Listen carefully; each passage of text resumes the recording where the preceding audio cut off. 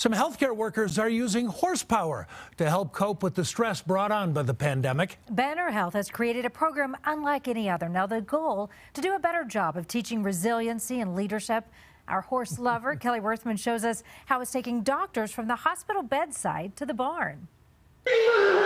You may not understand what that horse just said, but these animals sure can understand humans in ways you may not expect. They are the best reader of our intentions. That's why Dr. Michelle Alba with Banner Health teamed up with Horses and Hearts, a therapeutic riding center in Loveland. Together, they created Stables to Stethoscopes. It's a hands-on equine education program for doctors. It's leadership, it's communication, it's trust, it's being present. That's the beauty of the horses. They have so much to teach us. Healthcare workers have really taken the brunt of the COVID-19 pandemic, and Dr. Alba says a physician's job is more demanding than ever. We've had to lead our teams through some really blind, dark times. It's really called on some skills that we may or may not have learned in medical school. Like nonverbal communication, mindfulness, even empathy. Skills horses are well versed in. They serve as a sort of mirror reflecting another horse or human's emotions and intentions. We, with our body language, are sending really subtle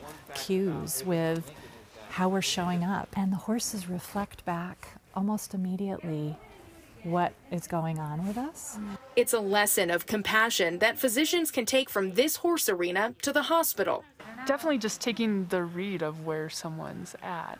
Learning resiliency straight from the horse's mouth. We have been side by side, masked for 2 years now, and just being able to see each other in a new light and connect in a new way has been really meaningful. For now, Stables to Stethoscopes is a pilot program, but the hope is to expand it so that more of Colorado's healthcare workers can learn from incredible horses like LB. In Loveland, I'm Kelly Worthman, covering Colorado First. Great, Kelly.